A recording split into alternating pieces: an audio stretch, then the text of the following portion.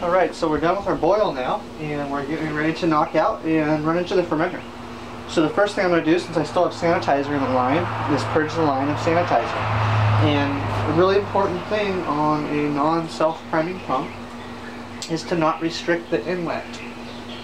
You basically control your temperature and your restriction via the outlet port on the outside of the pump. So what that means is that's closed. You're going to open up your boil kettle completely open, so you're not restricting anything. And so basically what I'm going to go ahead and do now is I'm going to flush all the sanitizer that we have sitting in the line out.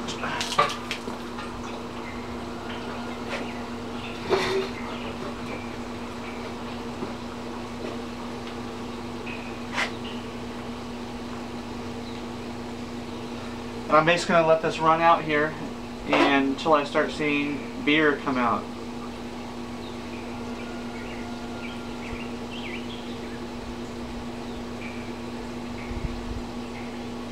And there it is.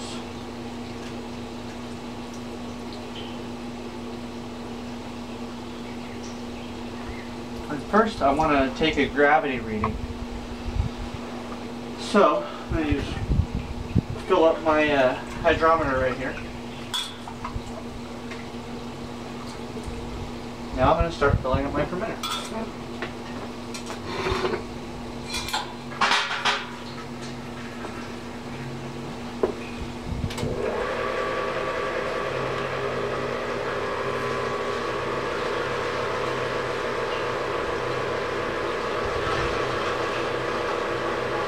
And what I'm doing is I'm going to monitor the output going into my fermenter and try and dial it in at 65 to 68 degrees.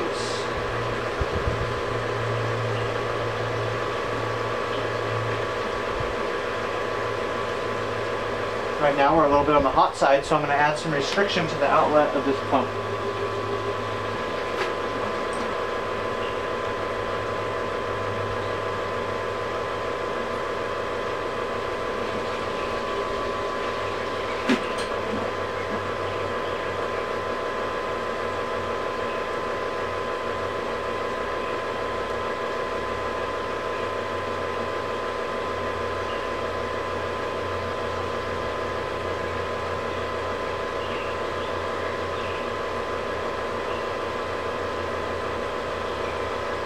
And there it is. There's 68 degrees. And so what I'm going to do is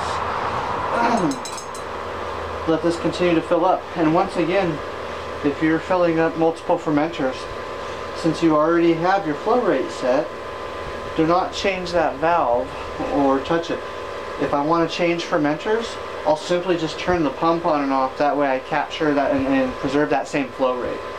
And so now I'm just going to sit here and wait and fill up this fermenter.